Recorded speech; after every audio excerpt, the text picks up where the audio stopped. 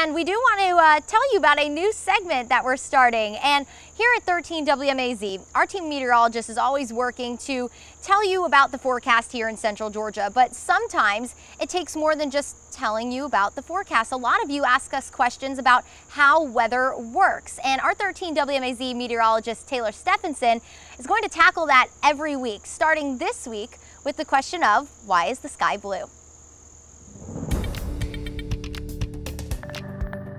I'm meteorologist Taylor Stephenson, here to explain to you how your weather works. Starting with the age-old question, why is the sky blue? Let's take it back to elementary school when we used to play with glass prisms.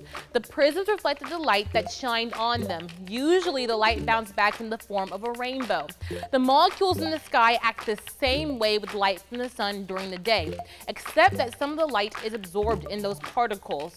The main color that is not absorbed in the air molecules is the blue wavelength, due to the sun's angle overhead. The blue bounces back and hits our eye. In the weather world, we call this Rayleigh scattering. Rayleigh scattering is most efficient for short wavelengths, which include the colors blue, indigo, and violet. That is why when you look up and observe our beautiful Earth, the sky is blue. The reason that sunrises and sunsets are more red and orange is because those colors have longer wavelengths. That means that reds and oranges are more easily reflected back to your eye when the sun is at a lower angle in the sky.